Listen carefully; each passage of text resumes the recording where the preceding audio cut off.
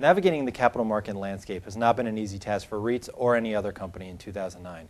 Here to take a look at the current landscape is Moelis & Company Managing Director Alex Rubin. From an investment banker standpoint, can you compare the current capital market situation to what REITs were facing at the start of the year? Earlier this year was a period of profound and pronounced illiquidity. All new and refinancing activity virtually ground to a complete stop. The period we are experiencing currently is one of modest but meaningfully improved levels of liquidity for our clients to raise equity, and in more limited examples, debt financing as well. Overall, how would you say the listed REIT market has handled the dislocations in the market?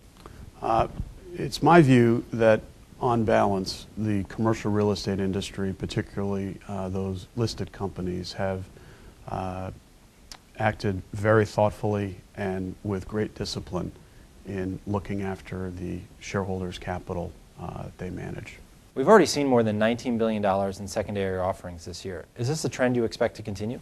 I think most of the primary capital raising we've seen completed so far this year by existing listed REITs has, for the most part, been defensive in nature. These are examples of transactions whereby companies are restoring defensively their balance sheet liquidity.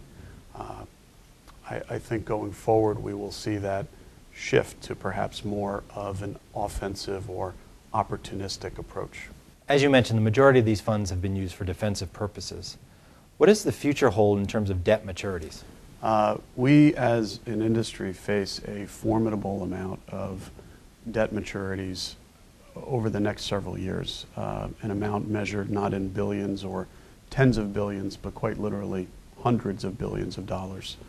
I think this is perhaps the signature or key area of focus for our clients that we are interested in helping them work through. What do you think is likely to happen as more of these distressed mortgages and distressed properties come onto the market? I think the recapitalization that will be necessary for maturing indebtedness in the absence of comparable leverage, which is likely to be the case for some time, will require the recapitalization of assets or companies with equity coming in the form of public equity, private equity, or in the most challenging situations, the conversion of existing debt to equity in a recapitalization or restructuring. Alex, thank you very much. For REIT.com, I'm Matt Bichard.